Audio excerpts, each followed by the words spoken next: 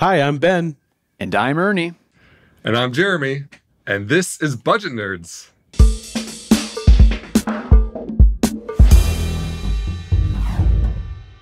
It was all in your mind. You are not alone. No, you are not. All right. Well, we have a very special guest, Jeremy from the Personal Finance Club. Welcome, welcome. Hi, guys. I'm so honored to be here. So, Jeremy, why don't you tell us a little bit about what you do first, and then we want to hear about your YNAB story. But Jeremy's an old friend of YNAB and a really awesome teacher in the personal finance space in general, and we're just super excited to have you on. Thanks. Yeah, I think my 10-year YNAB anniversary will be in February, so I've been using it over 9 years now.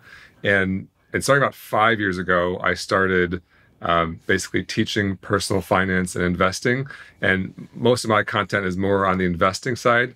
I actually have two rules to build wealth. Rule number one is to live below your means, which is all about what YNAB is kind of like the entire app is about. And then the rule number two is invest early and often. And so, yeah, that's what I do. I teach personal finance. We have a website, Instagram, social media, all that stuff. And I've been a long time YNAB user, long before, this part of my life started. Nice.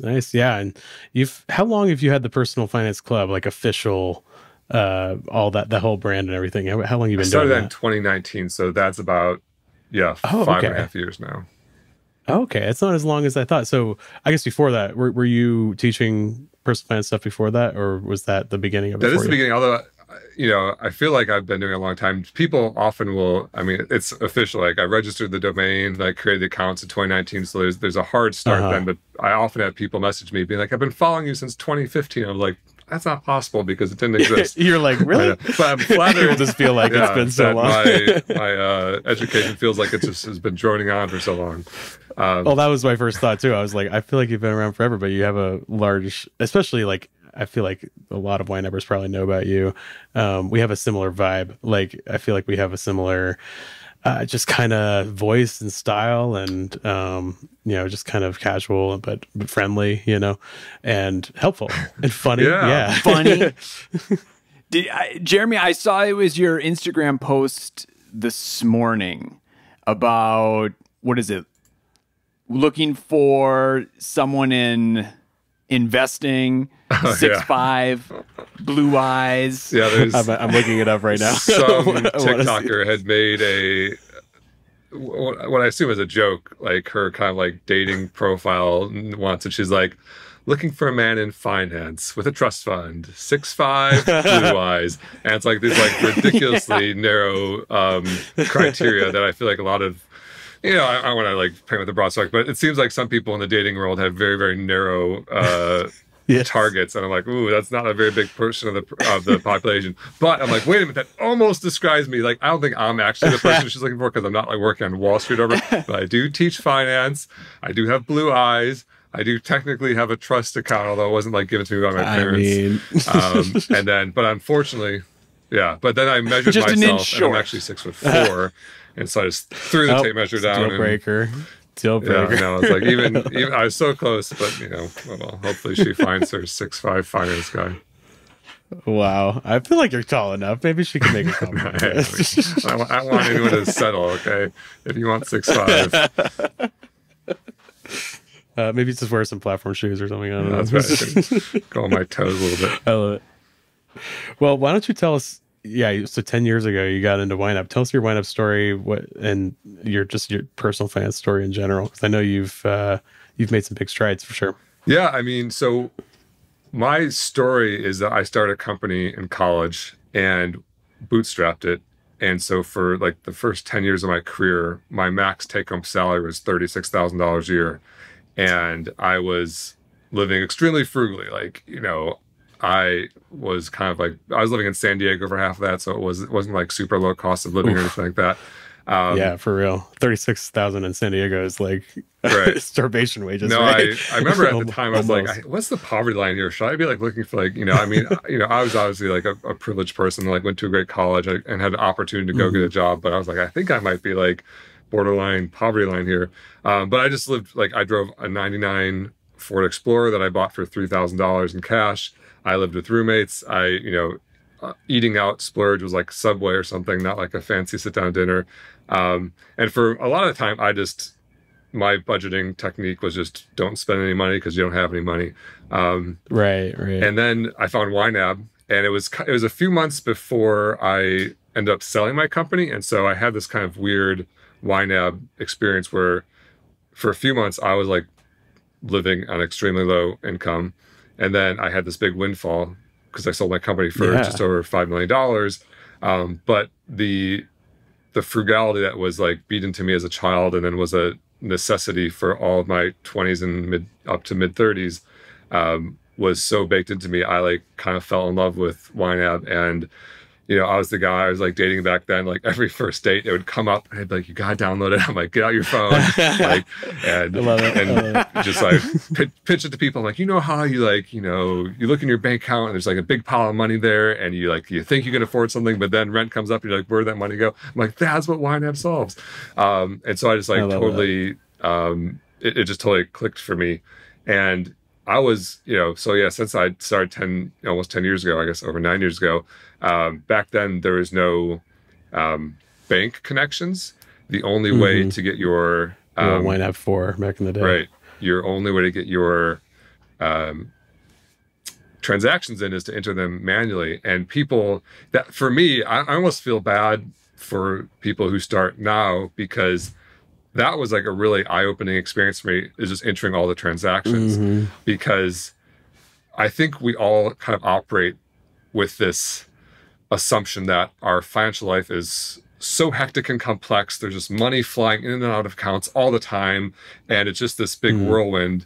And you mentioned on a previous episode that a lot of people kind of like, it's not a lot, but some people don't like the magic of YNAB doesn't click immediately, because it just feels like they're just kind of tracking accounts and they're not proactively making those decisions.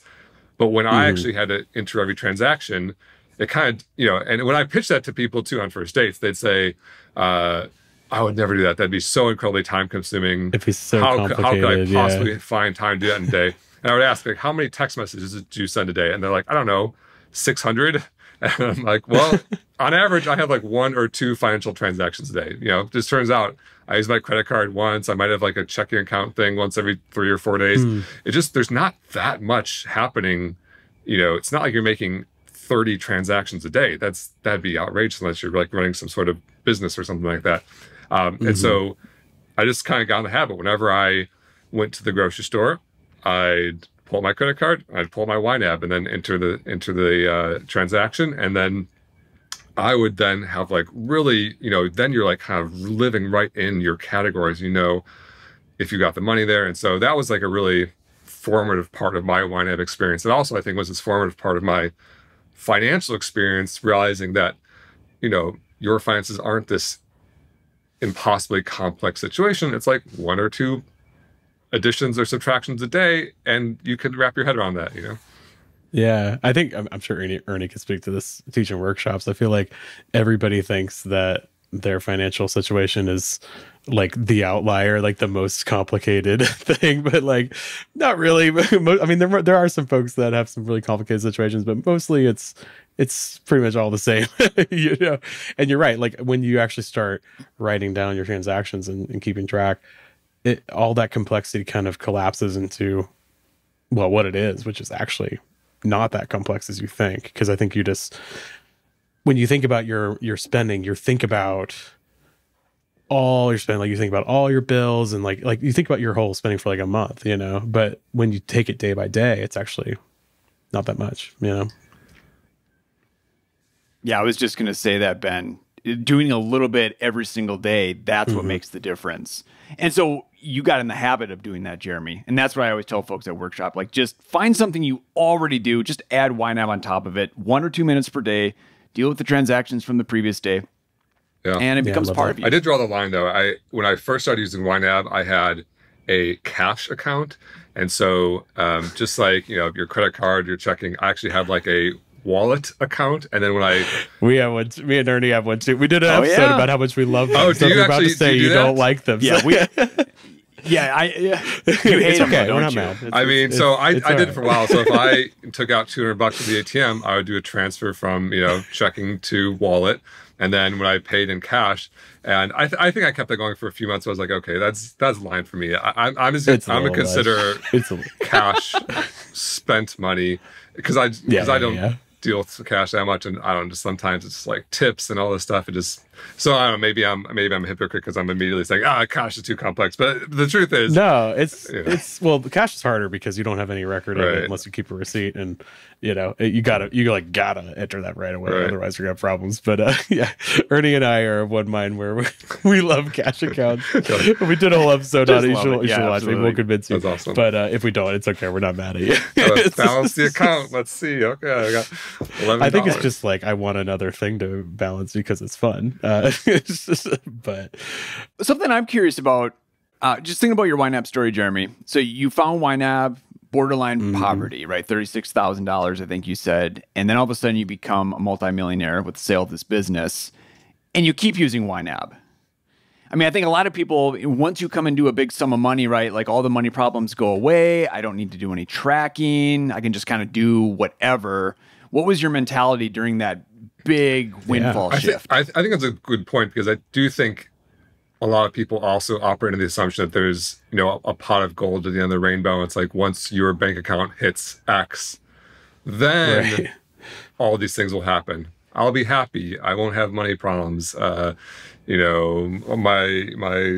life's work will be solved or whatever.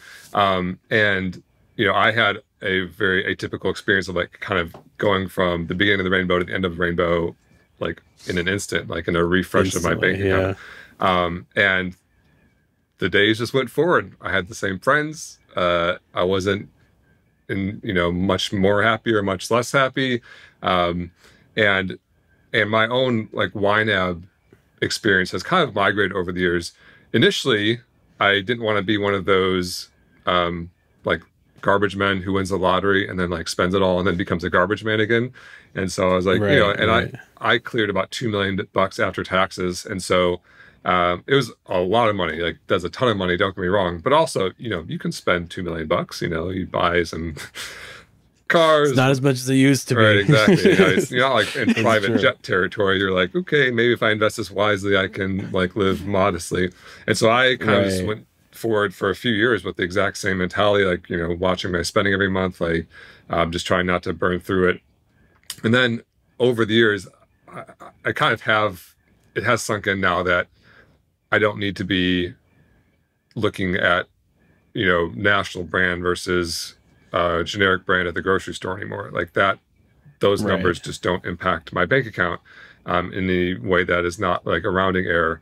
And so I've kind of become less obsessive about really small categories and more I use it as kind of an overall financial health picture. So I use it like every single dollar to my name is in YNAB. If someone asks me my net worth, like, just in the media I do or whatever, or my posts or whatever, I often want to know my net worth. I know to the dollar because every single account, I guess, except for the cash in my wallet. So whatever YNAB says plus like 63. A couple $100 or so, give or take. Right. Obviously some of that small stuff doesn't matter, but yeah, like every investment account, my home, business interest. I even have like a little tiny bit of crypto that I put in there. I'm like looking at it right now. Real estate, things like that. And most of those aren't tracking accounts or budget accounts, most of those aren't budget accounts, they're tracking accounts, and most of those aren't linked at all. Those are just me reconciling monthly or so. And I also love that as a system of records. So if one of my investment accounts comes back and is off by 10 grand, I might not just be able to see that because it's a big enough number, but if it's in YNAB, then I'll at least have like every single month I've been reconciling. And so, yeah, it went from me just, using the, categories very, just like I was when I was, living on 36,000 to now I still reconcile every month and everything, but I'm kind of less like pulling up YNAB at the grocery store to see if I have money in my groceries category. Yeah, a little more broad categories, I imagine. And well, let's get into those categories. Yeah, let's do that. Yeah. And this is, you sent these ahead of time, so I looked through them.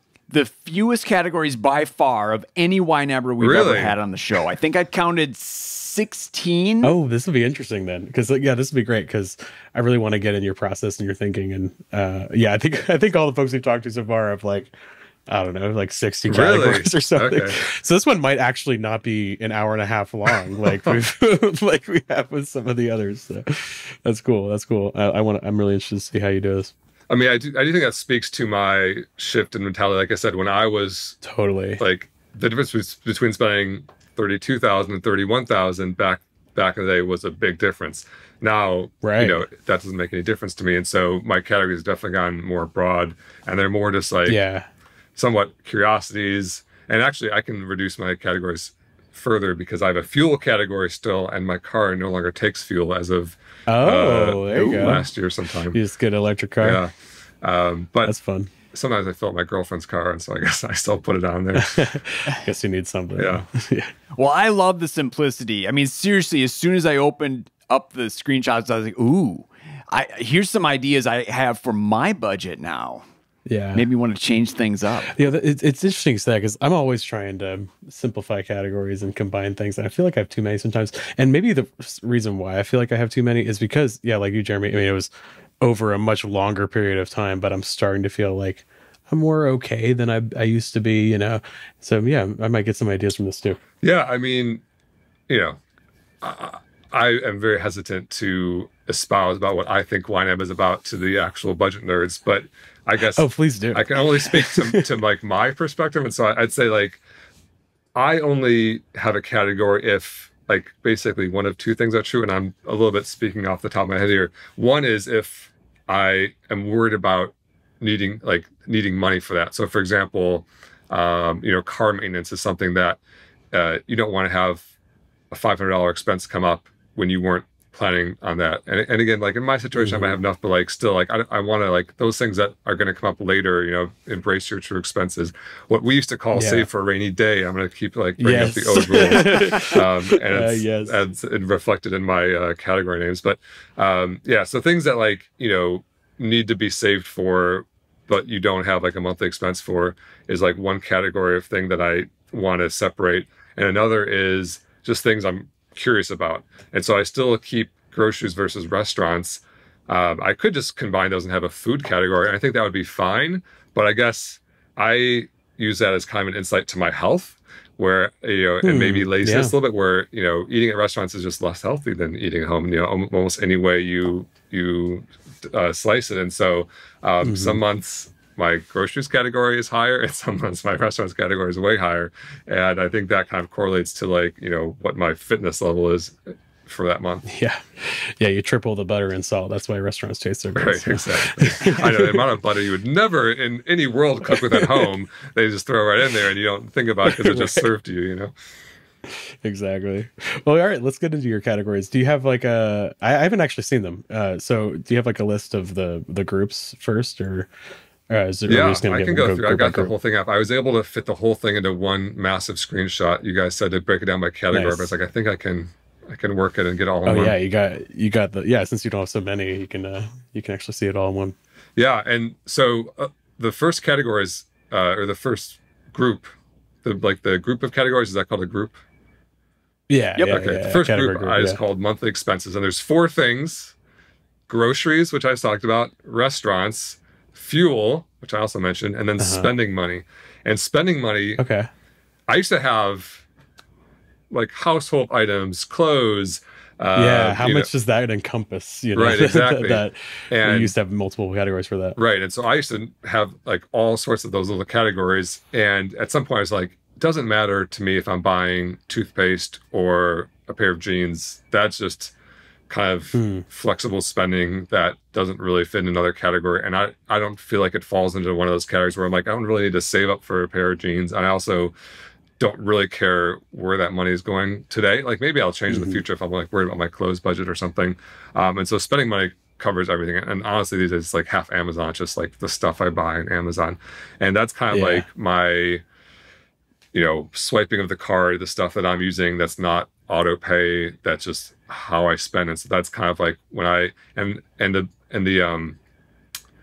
The screenshot I sent you, I auto-assigned it pretty closely. You know, we're a few days in the month, but I did an auto-assign of my average spending. And so you can see, nice. and also like, I'm like a transparent guy. You guys were very kind about saying like, you don't need to include amounts or anything. But one of the things that I'm passionate about in personal finance is I think people have this like view of wealth that like, oh, millionaires do this, or, you know, rich people spend money this way. And I think mostly those like pop culture views of wealth are wrong. I think most millionaires live frugally and drive a used car. And, you know, I just had a guy's house a few days ago who had this like multi-million-dollar beach home, and he invited me over there. I was like, oh, this guy's really rich. Like, he's richer than me. I don't have a multi-million. And like, he had a little like fire pit out front. I was like, oh, it's a nice fire pit. He's like, yeah, I got that off rough. There's like someone that was like just bought it. I was like, you're buying multi-million-dollar beach homes and still looking on off rough to save some money on a fire pit. I was like, I mean, but that's the mentality, right? I love it. You generally, most people don't just get wealthy by coming into huge sums of money and just spending wildly. They have a frugal mentality, and you know that's what YNAB goes right into. Yeah, so that's my. I appreciate you sharing, because the nerds will love it. I mean, and I know if you guys want to know more, I know Jeremy on social, you just let it all hang out. So so you, I mean, you definitely really believe in right, not like that, but you know, you just you believe in transparency, and you share a lot. So it's really cool of you. Yeah, so I'll mention. So quick question: those 4 categories, my average spending, I think, over the course of my YNAB use is just over $2,000, $2,071. And so, and embarrassingly, the lion's share of those 4 categories, groceries is $382, restaurants $818, fuel $440. Although I think that one might be wrong because I have zeroed that out because I don't have a gas car anymore. And then spending money is $830. And so I'm basically putting about $2,000 a month just like of random money on my credit card. Yeah, sounds right. Sounds about right. Yeah. So, average spending in groceries since the beginning, right around 2015, $382 for groceries. Yeah. Wow. Although most of that, Ernie's impressed. I mean, but like obviously restaurants is $800, so a lot of times I'm eating out, and and only recently I moved in with my girlfriend, so like mostly just like, you know, single person eating. But yeah, I think that's about right. You know, a couple of Costco trips a month and fill in the rest with restaurants. Yeah. So the spending money categories, that include fun things? Yeah. If I buy a drone or something, that would be spending money. That's fun. I love that. Yeah, I don't know. I've definitely been living the single life. So my brother, I don't mention him much, and he hasn't chosen to be financially transparent. So I'll be careful what I say. But he has a family of 5, and I feel like he also has spending categories with his family, and so he keeps his like fun money in this like little separate bucket that he keeps artificially small, in my opinion. But for me, I'm just like, whatever. It's like if it's toothpaste or a drone, it all is just spending money.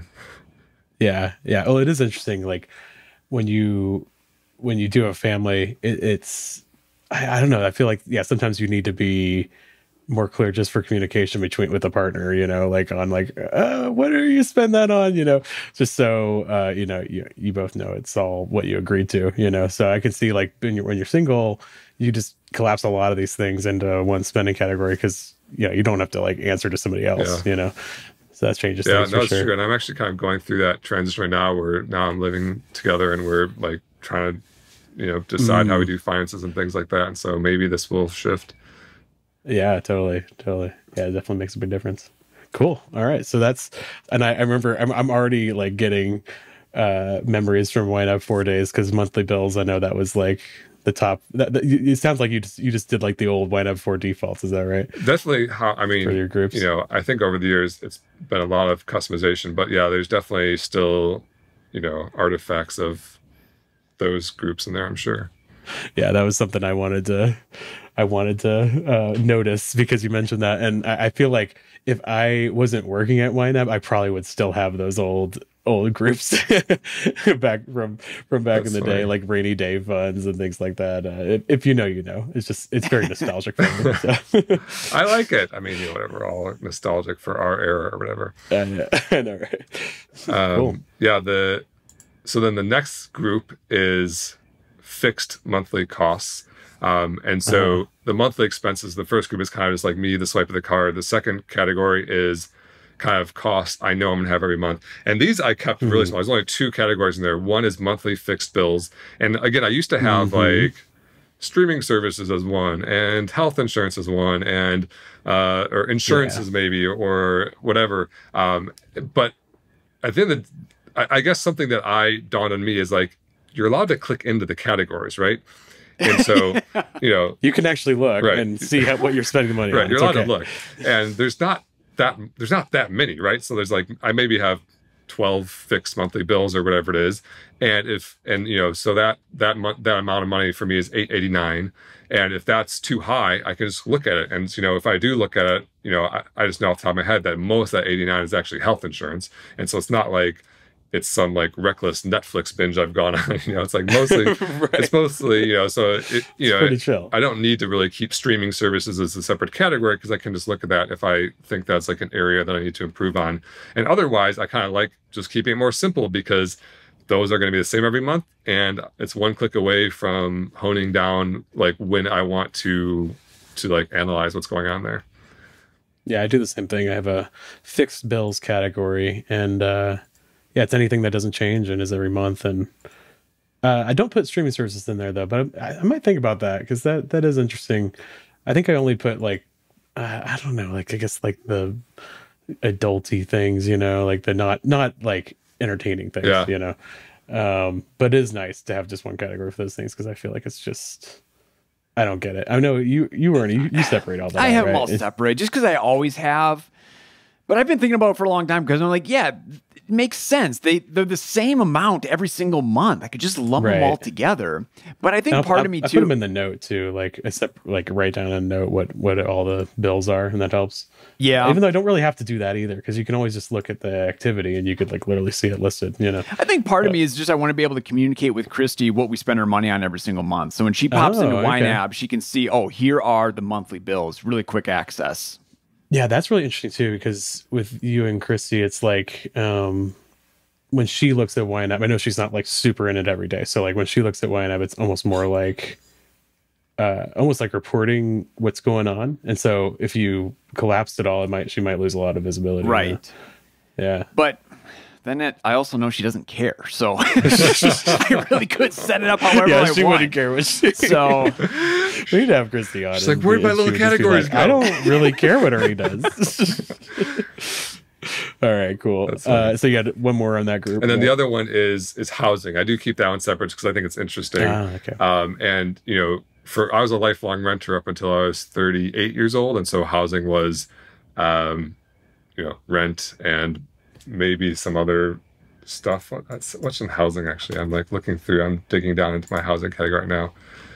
Yeah, is that like utility bills and things like that too? Or is that just the mortgage? No, I think I put utilities in the other one. So I guess now my housing is exactly 2 things. It's my HOA and it's my property tax. And I don't have a mortgage because I paid my house off. And so, yeah, it's just those 2 things right now, which is pretty nice. Yeah, that's cool. Yeah, still got to pay the HOA. Yeah, I know. San Diego. It's only 3 units on my HOA though, so there's limited politics and drama, which I don't like for insurance. That's good. If you can get a chill HOA, it can actually be a good thing. Yeah, right? It actually is nice to not to. We all have a shared disinterest in like upgrades to the exterior of the home because no one wants to like put out the money. Yeah, it's good. All right, next group, rainy day funds, and so this is the YNAB. That is so YNAB 4. I'm sorry, the nostalgia. Right, because rule 3, like when I say the rules now, I kind of like default to the old rules. I have to like remind myself, I have to translate to what they're called now. But yeah, rule 3 used to be. Now we're probably going to change them again, so you're going to be like 2 rules behind. Just what I'm thinking about. Yeah, rule 3 used to be save for a rainy day. Now it's embrace your true expenses. Is that correct? Okay. That's right. Yeah. And save for a rainy day meant, you know, just because Christmas isn't in May doesn't mean you're not going to have $500 of Christmas gifts to buy in December. And it's a better practice to, you know, maybe save $50 a month for that and then have a calm Christmas instead of a panicked, broke Christmas. And so I actually do, you know, my categories for that, I have 5 in there. I have car maintenance, And that kind of goes back to my early 99 Ford Explorer days where there's a very common, there's about once a year for about $500. I'd have to take it and fix something. And so I wanted money in there. I have another one called professional services. That's for things like accountants primarily, occasionally a lawyer or something. I don't really have lawyers personally very much, things like that. Another one is gifts. That is kind of like your Christmas category, or just birthday gifts, whatever. Vacation. I put vacation there because vacation is not really like a monthly expense. It's more like every however often I go on vacation, you want to have some money saved up for that. And then I have an annual fixed bills one in there where things that aren't hitting my account every month, but things that are hitting it annually, which might, kind of oscillate more than your like monthly amount. But there's very few of those. And so, yeah, that category, I guess the nature of that category is it's a little bit more chaotic because it's not so regular every month. It's like, ooh, I had a bigger vacation or different accountant bill this year or whatever it is. But I think it's still nice to have money scheduled for that.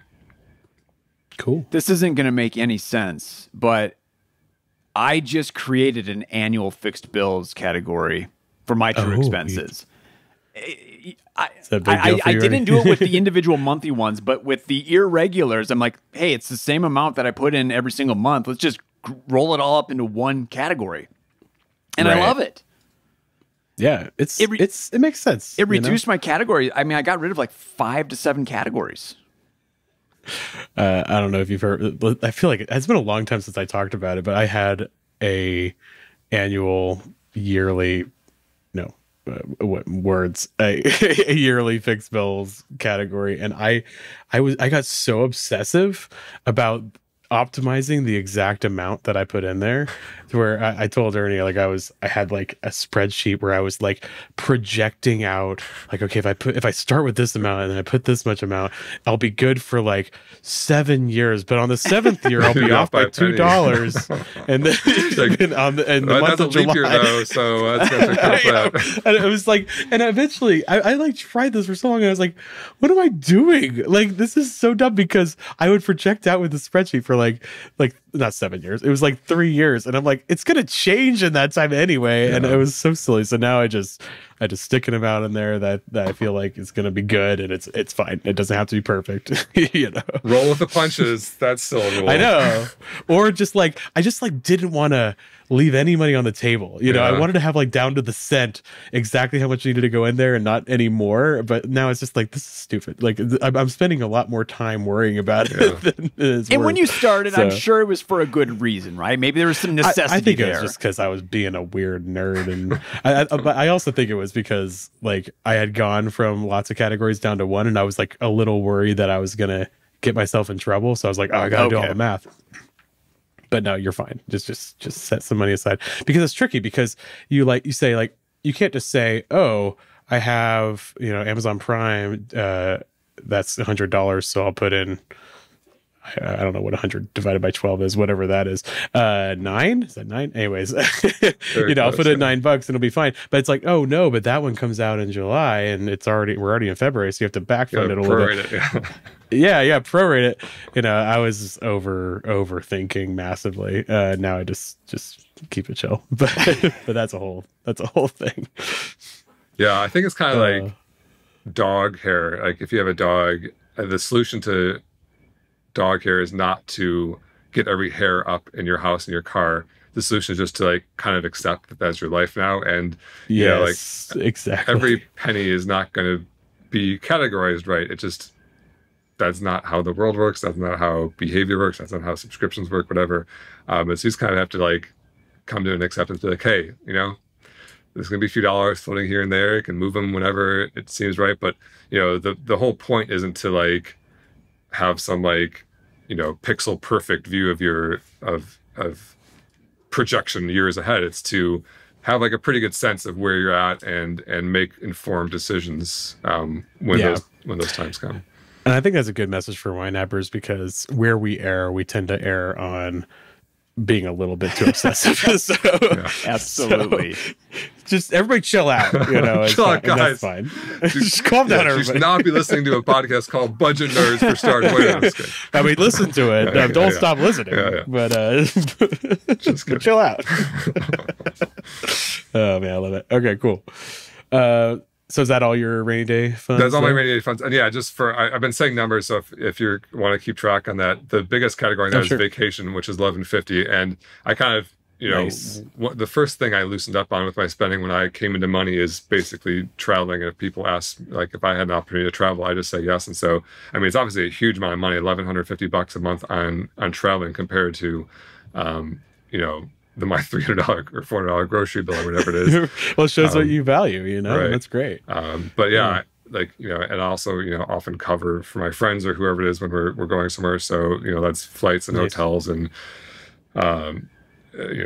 activities and all that stuff. And, it doesn't come up every month, but, every few months I spend a few $1,000, whatever. Just booked an Airbnb last night to Joshua Tree, which is near San Diego. Good for you. Yeah, we were there for a YNAB'er treat. Well, we were in Palm Springs and visited Joshua Tree, and I wish I could have spent more time there because we were only there for like a few hours, and I was like, man, this place is awesome. Cool. I wanted to be there at night and like see the stars. It's like one of those spots where you can like actually see the Milky Way and like really see some amazing things. Yeah, but maybe that'll be a trip one day. That'd be cool. Nice. Okay, so you really value traveling, and also I love you mentioned that you'll sometimes pay the way for your friends. So that's a really cool way to be generous and really make it possible for some people that might not be able to travel as much. So that's cool too. Yeah. One of the things that was weird about coming into money was I just assumed that people who have money, I don't know, can just freely buy things for their friends, but like that's not always true. Sometimes I'll be like, let me get this dinner tab or whatever. By the way, I'm not like billionaire. Well, it's like I'm buying restaurants, but like, for sure, like I'm happy to pick up dinner sometimes or whatever. But people are weird about that. People are like, no, I don't want you. I want to feel like I owe you anything. And so it's awkward. Yeah. Right. It's like, I always thought like the main constraint in life was just the ability to pay. But now I realize it's like, no, there's like, social things and, relationship things and things like that. And so, I don't want to, if my friends listen to that, they're going to be like, he never bought me a trip. Sorry. Sorry, Jeremy. I'm the one that brought it up, so I just don't want to like paint too rosy of a picture. Yeah, I get it. No, there's the ability to pay, and then there's like the social awkwardness of it all, I guess, really, yeah, that's true. All right, next group, they're starting to get more abstract. I know mine didn't even start all that specific, but they're getting more abstract. So I have a group called other spending. One is charitable, which it says on my screenshot $2, but actually I have started donating through my business and my personal finance club. We donate 25% of our profits, and we've donated $275,000 so far over the last 5 years. And so, right. And that is your money. That could go to you. Oh yeah, that could go directly to my bank account. Exactly. Yeah, I guess I just want to call it because I'm not looking at this $2 on my You're like, spending. It's not just $2. I don't know why it says $2. I do feel like I like often donate from my bank account too. I don't know why it says $2. So charitable, reimbursable expenses, and home maintenance. And so reimbursable expenses, I know that one. This is again, I feel very like unworthy explain things to the actual budget nerds, but I've always had this problem with like if I had to cover something out of my personal bank account for a work expense that they're going to pay me back for, weeks later or whatever, like where does that go? And so that I just made this reimbursable expenses category where that just kind of is this like float category where it could go negative. I know there's like the whole issue with like the red arrow that no longer exists. So I would actually carry a negative balance there, but now you kind of have to, fund it some other way, but it's not, a big deal. And then, home maintenance, maybe that should go into housing. I don't know. That's just like, I don't know why it's in that group, but that's like, actually that one says $35.50 because just last weekend I had 2 major appliances installed in my home, 2 mini split air conditioning units, and a new washer dryer. And so I spent all weekend kind of like managing the installation of these things and doing it myself. In one case, when the washer dryer people wouldn't do it for some reason. That's one of those, like, usually it's zero per month, but then sometimes it's thousands of dollars. I literally have an old washing machine on a dolly sitting outside right now. Really? Because me and my wife got it on a dolly. We're trying to pull it up our outside stairs, and then it started like pouring down raining, and we ran back inside. So the washing machine, it's a junk washing machine. It's just going to go to the dump because it's no longer any good. Actually, I think we're going to put it on the curb and do like the old curb alert thing on Facebook, and someone will pick it up, use it for parts, or someone will pick it up and use it for parts. so we'll probably do that. And it's just sitting out there because it started pouring rain and we haven't had a chance to haul it up the steps yet. But that's funny. So I'm right there with you on the appliance. Luckily, they did haul my old one away, which was a huge relief to not have to deal with that. Washing machines are the worst. I have thrown out my back twice moving washing machines. Oh, really? So, I've been moving mine all weekend, and I was like, this is what, 400 pounds? I should probably. It's bad because there's nowhere to hold on to it. You have to like hold on the bottom, and you end up having to bend over, lift it the way you can't. You're not supposed to. I'm all about rocking it. Mine's a tower, so I rock left to right and try to walk it around. Yeah, it's bad. I moved a washing machine for a friend. He had like a rental house, and I had to move one from his house to the rental house, and I threw out my back, and they felt so bad. His wife is a physical therapist, so she came over and treated me because I destroyed my back because I moved her washing machine. And so she's like, "Here, you get a free physical therapy session." That seems like a fair trade at the minimum. Yeah, I thought so. I used to be a mattress delivery person. And so I would always take out old mattresses from people's houses. I would rather any day move a washing machine, an appliance, instead of an old mattress. Those were just the worst. Because it's gross? It's gross, and they're really difficult to handle. They're floppy. And you're going upstairs and around stairs, and it was difficult. Yeah, washing machine, you just throw it on a dolly, and you just need some strength. Yeah, exactly. I feel like you probably saw all sorts of horrifying things doing that. Oh my goodness. I remember like anytime I had like a repair person in or something, I'm like, I'm sorry the house is such a mess. And they're like, we have seen some things. They're like, your house is not a mess, please. Oh man. Anyway, all right. So that's the anything else in that group there? Yeah, other spending now just supposed to be charitable, reimbursable, and home maintenance. I feel like home maintenance should probably go in rainy day funds. I don't know why it's there. Yeah, I'm actually gonna move that. We're moving it right now. Yeah. And a live changing of the budget. Look at us. Where's my why? I'm looking at the screenshot I sent you just so we're looking at the same thing, but in my live version I can drag. Can I drag this? Yeah, there you go. Okay, it's dragged. There we go. Change made. See, Ben, it's that easy. All right. It's that easy. We joke about how I have such a hard time changing anything. It's just my security blanket. If I move something, it's horrifying. But all right, we got one last group. Last group is savings, and so that's kind of one of these abstract categories. One, I just have straight up emergency fund, where right now there's $5,000 in there or so, and I have more cash in my non-budget account and my tracking account, which is like investment account, and so that's not really technically my whole emergency fund, but I think in concept, actually, on a Jesse podcast, he mentioned why not just have a ton of money in your checking account? Because people get uncomfortable with that, but it's actually not that big of a deal. It's not like some huge missed opportunity. You want to have all your money in your checking account, but having 10 or 20 grand or something isn't crazy if you're to that point. Right. And then beyond that, you can start talking about making sure you're investing or whatever. And so, I got $5,000 there as an emergency fund. Then my last category is investment savings. And again, this one I feel a little bit weird about because I feel like I might be doing it wrong. But when I'm moving big amounts of money between accounts, let's say I take money out of my brokerage account, or I'm going to invest a bunch of money in my brokerage account, that investment savings account is kind of like the transitionary account. Maybe I should be using money to assign or something like that.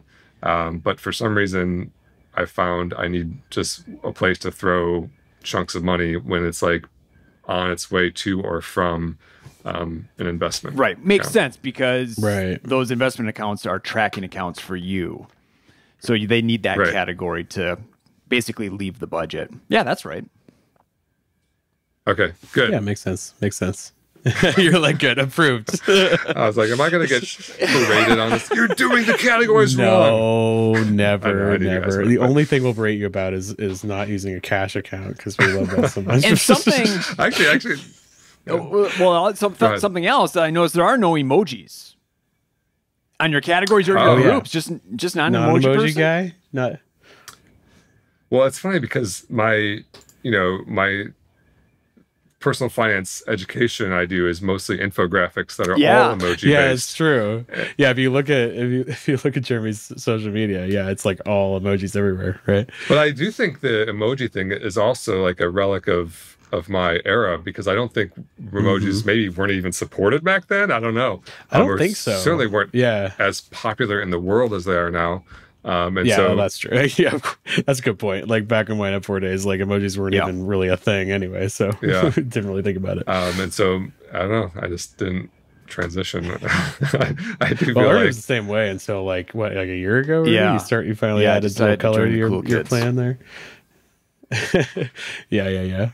I mean, I go overboard sometimes. Like my fixed bills category has an emoji for every bill that's associated with it. So like I have like 7 emojis next to the category name. I don't which know is how a you do little that, silly, man. but I love it. do you Well, I find just yourself love it. wanting if they don't have the right emoji? Like it's like a daily experience for yeah. me where I'm like, you don't have this. Come on, this emoji is so obvious. I don't know who the I know, emoji people I know. are, but they need to. Come on, you need to at least have one for every bill because I Yeah. can't handle that. Fill My out favorite the- is life insurance, which is just a little skull because Nice. that's really what it is. It's really death insurance. So, That's true. just reminds me of my mortality every day when I look at my budget. So, Well, there we you go. have it. 5 groups, right? 1, 2, 3, 4, 5, 16 categories. And then you also have the credit card payment category with super chill. 4 credit cards there. But yeah, super chill. I love it. Yeah. And 2 of those credit Yeah. cards actually felt bad sending that screenshot too, because two of those credit cards. I actually only use 2 credit cards, and the other 2 I just need to like close or get rid of. I use my oldest credit card, which I keep all my recurring bills on, and you keep your oldest card for credit score reasons, so you have a long length of credit. Then I use my favorite credit card, where I get like the points of the day or whatever on, and so I try to keep it really simple with credit cards. And then if I want to change my favorite credit card, at least all my recurring bills I don't have to go update the credit card number in like 20 websites. It's a good idea. And so there's really just 2 credit cards. I try not to be one of those crazy credit card people. Yeah, not like Ernie used to be one of those Yeah, I'm credit- trying to crazy get out of credit that card people game back in because the it's day, just, right? it's too much. I'm getting sick of it. Not that you're crazy, guys, but you're crazy. You're a little bit crazy. They know Let's how be crazy they are. honest. They know it. They know it. All right. I also want to hear about YNAB routines and rituals that you have. It sounds like there's a monthly ritual there where you're updating your tracking accounts, but just walk us through the monthly ritual, or what does YNAB look like for you day to day or week to week? Yeah, that's been a big shift for me. Early on, it was if I'm, I shop at Vaughn's, and there's like a moment if they have a bagger, which they usually do. There's like that awkward moment where you've already put everything on the conveyor belt, and it's not yet all bagged, and so then you're just kind of like staring there. So that was the moment where I pulled up the YNAB. I'd like Right. move the money. It was the perfect time to like check my categories, enter the transaction when I was doing that. Yeah, I feel like self checkout really messed with the budget routine, because like now you don't get like a chance to like have that awkward moment where like I might as well enter this into YNAB, Yeah, I guess it depends on the size of my grocery trip. If it's like under 10 items, I'm usually going self checkout. Otherwise, I don't know. This whole podcast makes me sound old. I was like all gung ho self checkout originally, but now it's like if there's any produce or anything, the thing's gonna like start making noise and be like, assistance is on the way, and then it's only on the way like half time, so you're like stuck. Yeah. You're stuck. for there. me now, it's any big grocery trip is a pickup because I have 4 kids and it's a flipping nightmare to bring kids into a grocery store. So, that's not even a thing. But yeah, it's all self checkout because for like the short trips. But nice. But yeah, every once in a while, just like go into actually talk to a human, and it's nice, So I feel like we got a little obsessed with self checkout, and I feel like the tide has turned, and I feel like things are coming back. Like Walmart, like everybody's stealing everything in the whole world. They're like freaking out because they're like, "What? Why is everybody stealing everything?" It's like, well, because they can, because you made it really easy. No, I remember the days where it was brand new and it was like this futuristic robotic idea. Like you can scale. Like people are so amazed by this concept. Then it was like terrible for so long, and now we're getting to the point where it's like it's actually pretty good. And then I feel like side's like, but we don't like this, But actually, we hate this, and the companies are starting to hate it because they're desperate to stop the shoplifting. But anyway, all right. So that's what I used to. Now checking my categories is more like a once every few days things. I'm like, it's still YNAB is on my home screen on my phone, and so when I pull up my phone, I try to keep limited icons on like my first screen on my phone. Is that what you call it, your home screen? And so I have like Gmail, calendar, Google Keep, which is like notes, Google Drive, and then like YNAB is on there. And so then like when YNAB alerts me, I have like uncategorized transactions. Like every few days I come in and just, categorize the ones that need it, kind of look at the budget. But again, that's like realistically less of what I do these days. But the more of what I do is the monthly thing where I'm clicking reconcile on every single budget and tracking account every single month. And so I'll, the kind of the hardest one is my checking account, because I don't link my checking account. I don't know why. I don't know if it doesn't allow me to, or I made a decision that I think it's because I want my own separate record from the bank. And so my checking account, I am entering every transaction, but like, again, it's like maybe 12 a month, there's like, and a couple of those actually do get automatically entered because they're transfers from a credit card that is linked, and then the others either updated. I enter it at the moment, like I just paid for the air conditioning or whatever, so I entered that, and then I go through and click reconcile every single account. I compare it to the statements from my banks or investment accounts, and then so are you getting like? Are you old school, like getting paper statements and comparing it to that? Like I don't get paper statements, but okay. I wanted it to be more romantic than it was. You're like opening an envelope. I'm actually a computer scientist who builds technology for a living, and so you're like, come on, man, I'm not doing papers. I know, I'm not. I was that just like, old. how much is this like balance in a checkbook back in the day? Yeah. But no, you of course you look at it online. Yeah. Although I was always a balance my checkbook guy too. Like I was like in my 20s when it dawned on me that like most people don't even do that anymore. They just look I never did it. You know? I mean, Ernie's 10 years older than me, and I think you're a little older than me, Jeremy. And I never once have balanced a checkbook. That's not a thing. So, I when I was like lucky. I was a kid and I kind of got introduced to it as a parent by my parents, and like we like wrote in the number like on it was like an actual checkbook. You like wrote in the number, and then when I became like a teen and realized that like computers were a thing, I started doing it on a computer. And then I realized like most people like, when the internet came around, people like, you don't need to do that anymore. You can just see the balance, which like, I was like, but what if it's wrong? Like you need your, you need your for a record, long time. right? I think people held on to that, but we still do it with YNAB, but it's just not, it's all digital. Yeah, totally. And so that's what I do every month. Click reconcile. And then I can click all accounts and I see my my net worth as of this moment, and like if I ever have like when you click all accounts, it says you like your cleared balance and your uncleared balance, and like that uncleared balance makes me feel very uncomfortable because that's like outstanding issues that I haven't reconciled away yet. And so as of today, my working balance is $5.1 million, which is really nice. And if you look at my my first month of using YNAB, if I scroll all the way down, it was $102,000, which was, wasn't bad for a dude making $36,000 a year, because I was saving, I was earning $36,000, spending, 36 was my take home. So, and then I was spending maybe $31,000, $2,000 or $3,000 a month, and I was saving $5,000 a year or so. I was putting into a Roth IRA, investing in index funds, and so from the age of like kind of 23 to 34 or whatever, I had built a net worth of over $100,000. Yeah, it's legit. And, once you include compound growth and continuing on, I would have been a millionaire kind of the old fashioned way, just from saving and investing on that limited salary. But yeah, then I had the windfall. And so when you look at my net worth chart in YNAB, all years, it's like a hockey puck, isn't it? Well, there was a big jump. I wish it was like I guess I wish there was a big jump, but like since then, even after the sale of my company, it jumped to 2.3 million, and there's some weird taxes paid, and so there's some jumps around. But like the last few years, it's just been like I still kind of live relatively frugally and then have most of my money invested. And so it grows. And so now kind of all the fluctuations of my net worth, it's less about like paying down debt and saving. It's more about the growth of the market at this point. Right. Yeah. I mean, it sounds like a lot of your practices didn't really change. You're still saving and investing and squirreling away as much as you can. And that continued all the way through.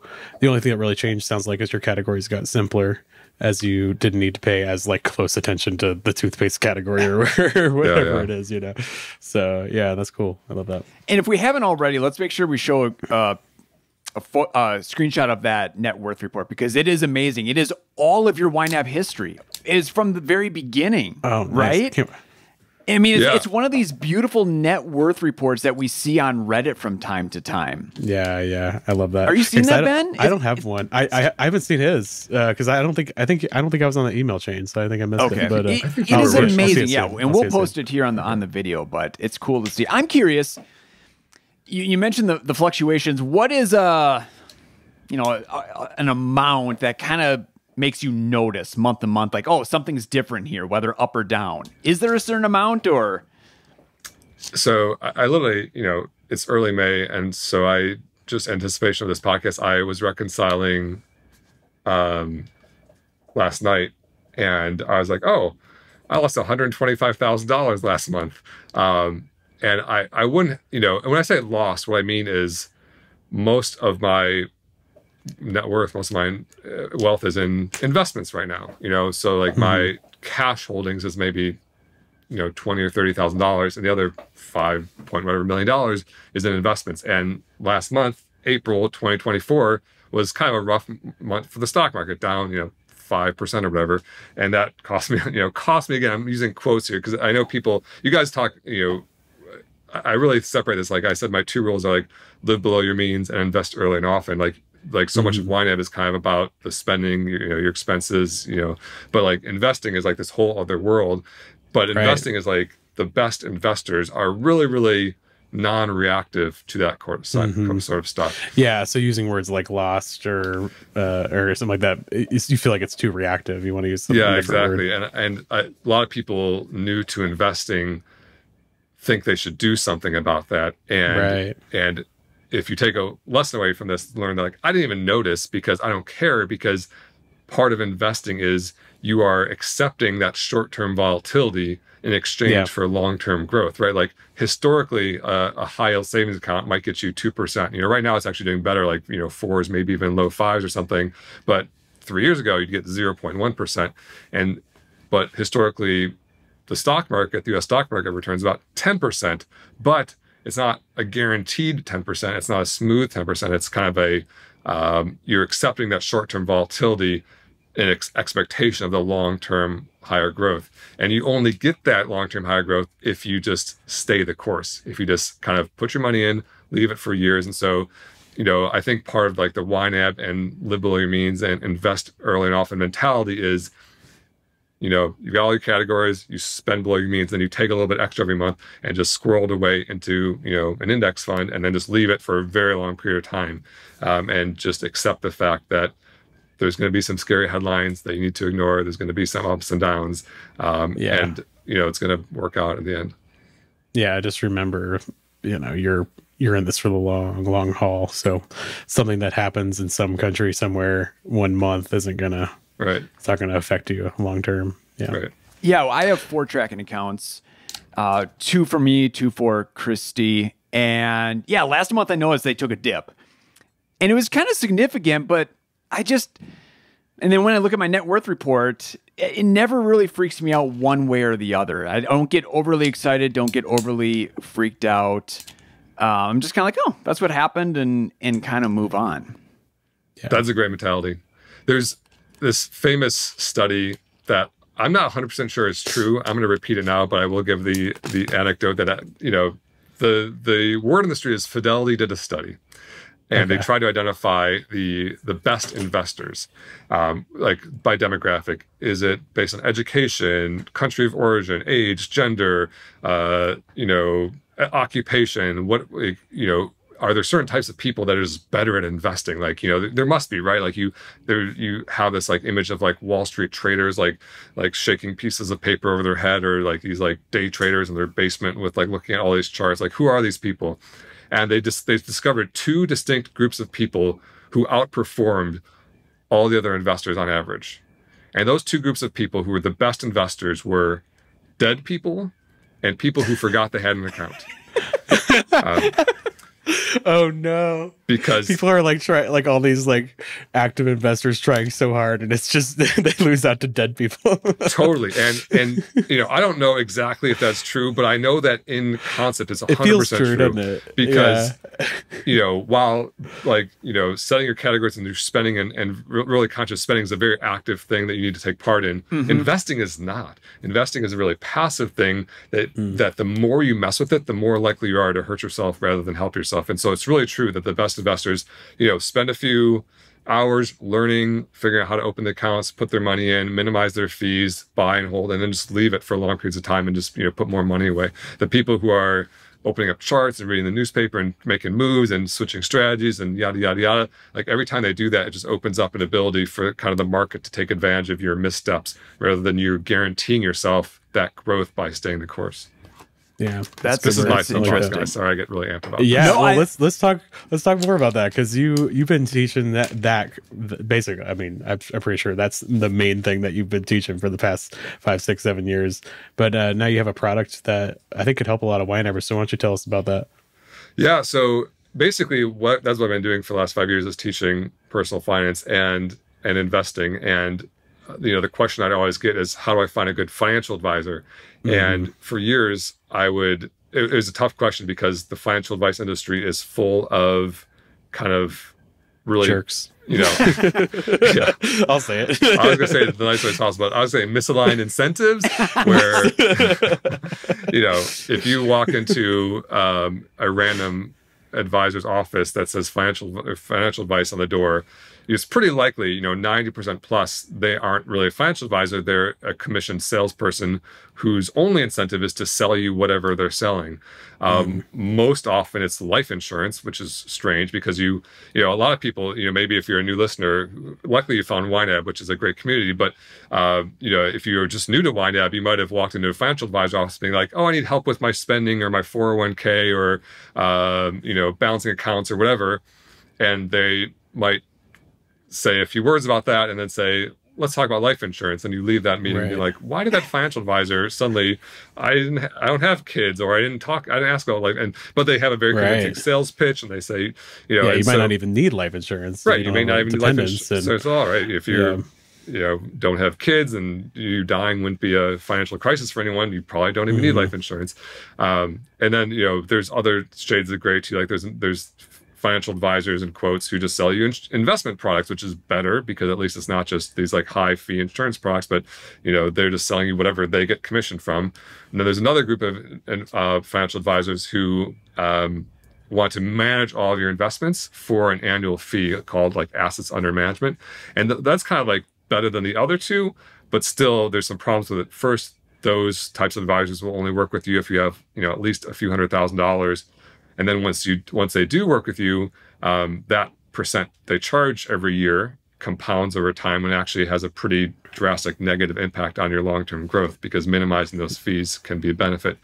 And so for years, people say, how do I find a good financial advisor? And I'd kind of give them a pitch like that and say, what you really want to find is like what's called flat fee or advice-only financial advisor, where you pay just for an hour or just for a project, you know, a set price, and then that advisor has no incentive other than to, you know, help you look at your investments, look at your 401k, whatever you need help with, but no sales pitch or whatever.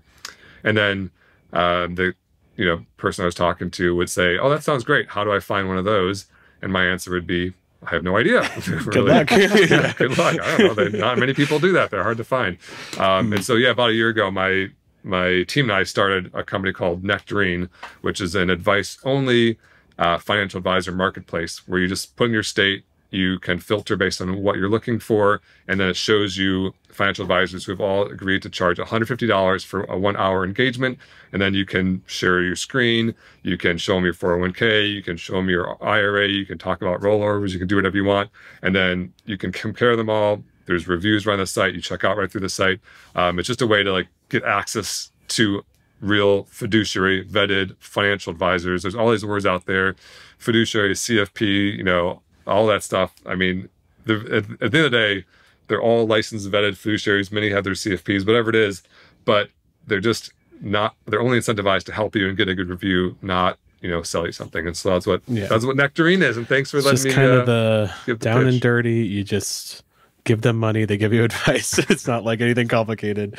So they're actually incentivized to help. Yeah. It's like a new business model. Again, I'm using air quotes for those listening, not watching. Yeah. But it's the simplest business model, which is, you know, kind of like what an accountant does or a lawyer does. You like pay them for their expertise rather than get into this really complex arrangement with them where they're getting a piece of every time you invest, or they're, you know, draining money from your investment account.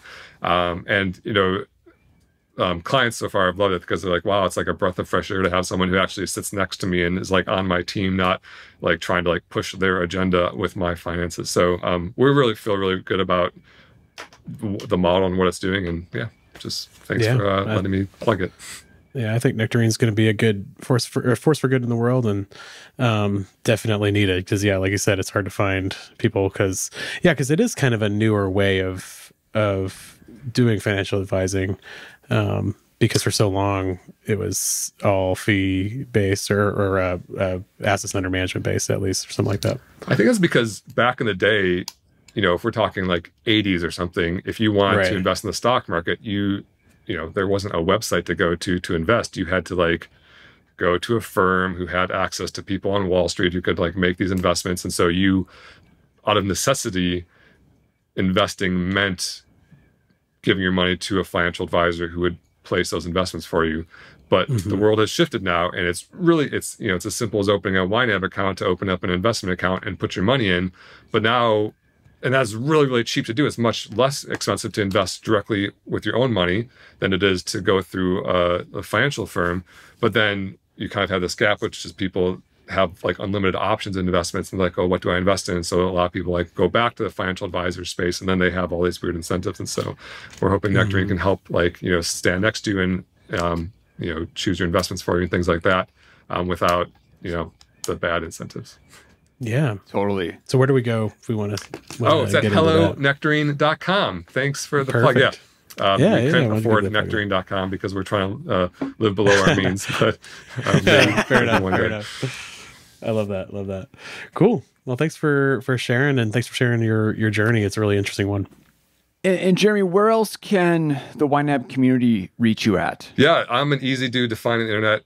My whole financial literacy brand is called Personal Finance Club. And so, yeah, you know, like I said, my 2 rules are live below your means, invest early and often.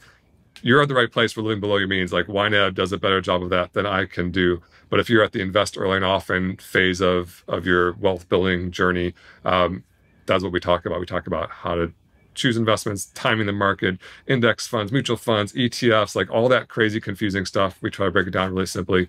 Personalfinanceclub.com. And most of my content goes on Instagram at Personal Finance Club, where I have like 600,000 followers. It's amazing. People actually want to learn about this stuff. Yeah. And we'll link to all those in the description. Yeah. So grab it if you need it. Well, thanks a bunch, Jeremy. This has been really fun. Yeah, anything else you want to add? I'm like such a long time YNAB fan and fan of you guys. And so I'm just honored to be here, and thank you so much for having me. And this has been a blast, and thank you for not berating me too much for how I did the category wrong. No berating necessary. You're doing great. Yeah, you know, it's people do it however they want. That's the point. So it's great.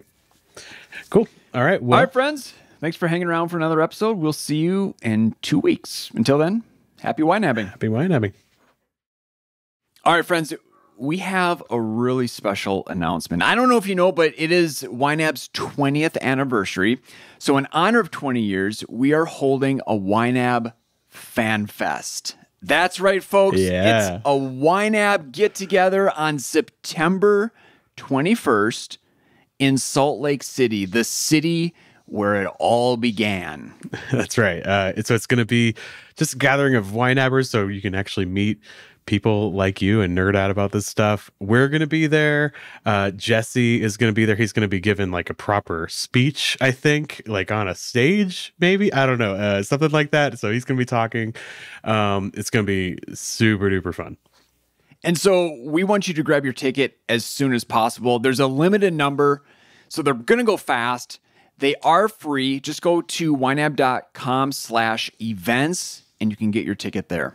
Go right now because it's probably like already sold out. But well, sold out. You call it sold out if it's free? Like what's the like? Yeah, sold out. That works. Yeah, I don't know. Anyways, go for it right now, right this second. ynab.com/events and get your ticket. We would love to see you there.